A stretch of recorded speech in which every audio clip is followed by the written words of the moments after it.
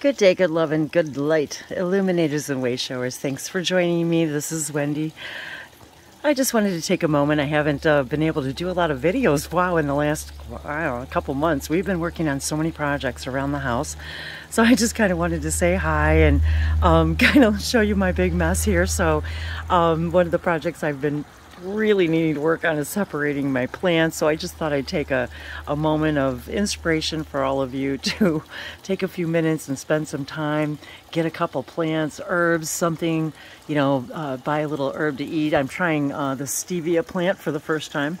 I've never grown it, so I'm going to give that a try. And I'm repotting my little jade babies and my aloe. And as you can see, this cactus has just gotten way out of control, and it was really deep in the roots. Were really pot bound, so I wanted to do that. And I filled my fountain over there, and I planted some basil, which I have over there on the porch. And I'm growing some herbs out here as well. You can see there's Eclipse, my unicorn, kind of blessing everything. And if you didn't know, that a group of unicorns is called a blessing. So today's blessings are: be in nature, plant some plants, buy something that you can maybe get a couple herbs and plant some herbs. I've got some dill growing, and I've got oregano, and I want to get some more chives. I've got a couple. I'm just thinking, what else have I got in there? Oh, and then I repotted this little guy here. So this was kind of dried up and empty, and so I just repotted this little plant that was in something else, and I put a little moss here. I actually dug up a little bit of moss, and I put a little bit of real moss in there, and these little fakey rocks were already in there. They're kind of glued in, so they're kind of goofy, but we'll see how long, how long they last. And oh, and then I planted another little tiny baby jade. So I wanted to invite you guys all too, that, jade is a very, very sacred plant. And it has a lot of special qualities. And I would just invite all of you, as if you watch my channel, we've always invited you. I've always invited everybody to do your own research. And so I guess I was just really inspired and by the jade itself, and wanted to mention to all of you to maybe take a look it up. It has a very special message, and to also remind all of us that we communicate with the essence of these plants, and they are as much a part of all of Source as we are, and we interact and communicate with all plants, and of course water, and specifically to the essence and the energies of the plants. Oh, and I've got mint growing, a couple different kinds of mint, and cat mint, and I've got I grow things also for the scent, to keep the mosquitoes at bay. And so there's several different kinds of mint growing for that reason. And a lot of the herbs, I have a lot, thyme is different kinds of thyme I've got growing. I'm trying to think of what else I've got in there. Dill, I've got some dill, cilantro. We actually, are always communicating with all these plants. And when we bring them into our meals, I'm always thanking them. I'll come out here on the porch and just, chop off some basil for fresh, for our dinner. I was actually in the garden the other day collecting some oregano and some parsley. Oh, parsley, that was another thing. I got a couple different kinds of parsley. So I was gone, and there's just something about going out and snipping off some really fresh herbs, and they're one of the least expensive and yet the most aromatic, and literally I find them very spiritual things to add to our meal. And the gratification that I receive and the gratification that they receive from me is literally palpable. And yes, pun intended. So I guess I was just invited, to share my moment with all of you guys. And we've got so many, lots of, for example, appliance repairs and things that broke that we weren't expecting. And so it was just, you know, I thought, let me just take a moment to wish all of you a happy Friday, happy Goddess Friday to all of you. If you haven't caught up, if you're new to my channel and haven't caught some of our Goddess Fridays, we had a lot of fun with those and may interact with those, start up those again, we're not sure. So here's, I just want to kind of show you guys my fountain. I absolutely love this fountain. I love having water features outside. So you guys can see the whole thing. It's actually pretty tall. It's our spring water. We go get spring water, so I got an empty spring water bottle there. So I kind of just wanted to show you, there's a little front porch there, and so there I've got some mint. Oh, and I've got chocolate mint. A big pot of, there's chocolate mint in there, and there's my little basil I just repotted. And I've got other containers of things. So there's all kinds of things that you can plant too for, you know, mosquito repellents, and they're also edible. The smell of geraniums is something else that's helpful. And what else? I'm thinking lemongrass. There's lots of different, and there's all kinds of information, you know, online about that as far as, you know, repellents and things. And that's all I use is essential oils too for Abby, our puppy. I use a very specific mixture of essential oils, and they, of course, are assisting in the pest repellents for her, and that's all I use for her, for ticks and fleas and mosquitoes, as well as a little bit of garlic in her food as well. So, so that's one of my other highest joys and excitements is, you know, also as holistically as possible, feeding her and including herbs and spices and different things into her diet as well. So yeah, I just wanted to say hi. Oh, and we've got a couple birds nesting, so you might be able to hear her.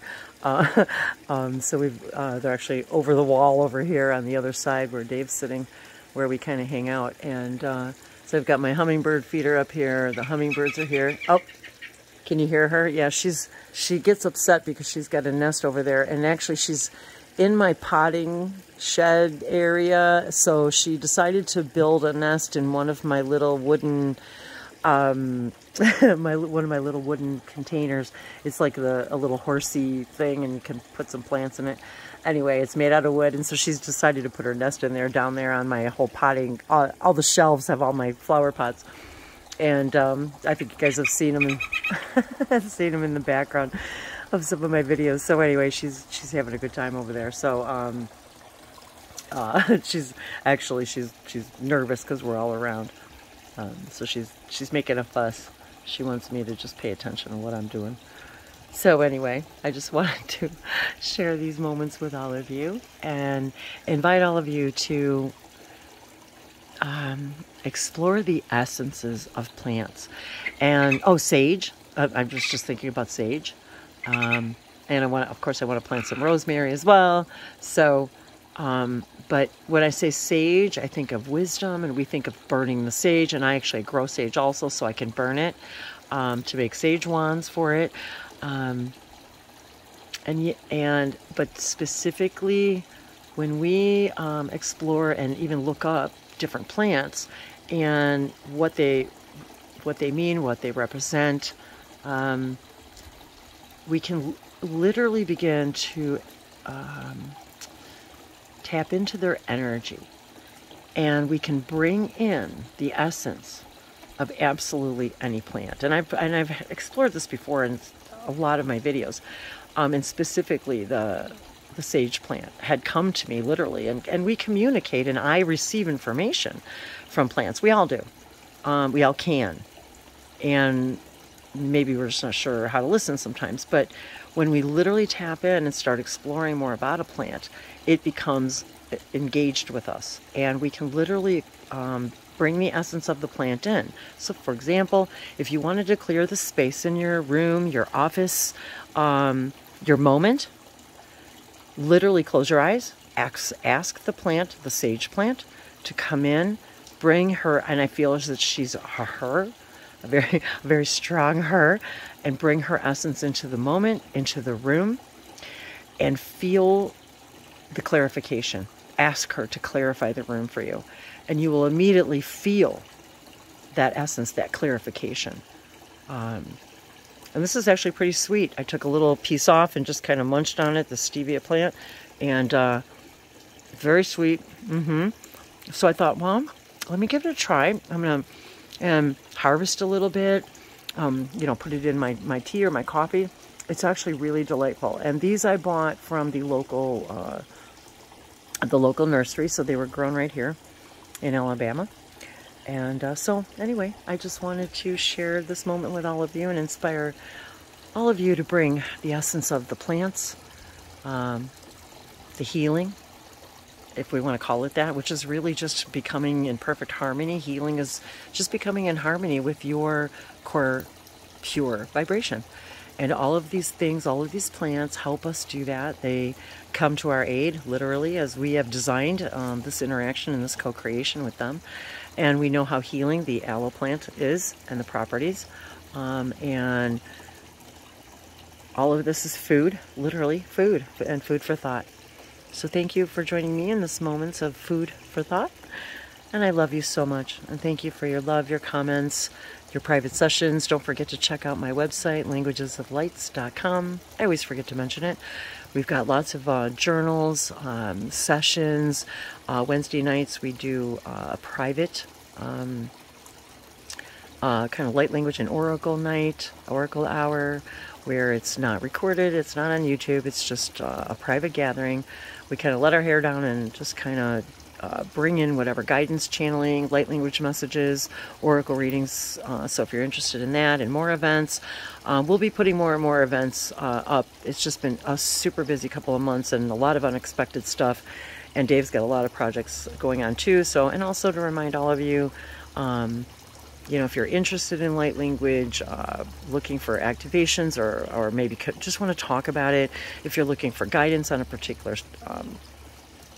area of your life, if you'd like to explore your own spirituality, your own healing, looking just simply to, I don't know, help along the journey, I guess it's really the simplest way to say it. Just get in contact with me, and we'll be doing more and more events as we are able. And we thank you for all of your love, your support, your sessions, your donations, your purchases. It means a lot to us, and it helps us in our journey and to continue to be able to, you know, keep the lights on and keep the internet going. And so we love you, and we love you for that. So we do appreciate all that you send in every single way. So please, of course, always like, share, subscribe, and please do feel our love and our essence. And I'm always thinking about you guys. Mwah. So much love. Liantove kiala sono shimotu ishakateviana mirava superveshano kukiara sisetu kono miliava munumiana kitave poyansha sopodikina tato tukore keshano bosete kishumushe alakina miava sopodvesano pea sonate. And I wish you moments of clarity and peace and love and understanding in all your endeavors, that you can find love and joy in and in spite of all the circumstances.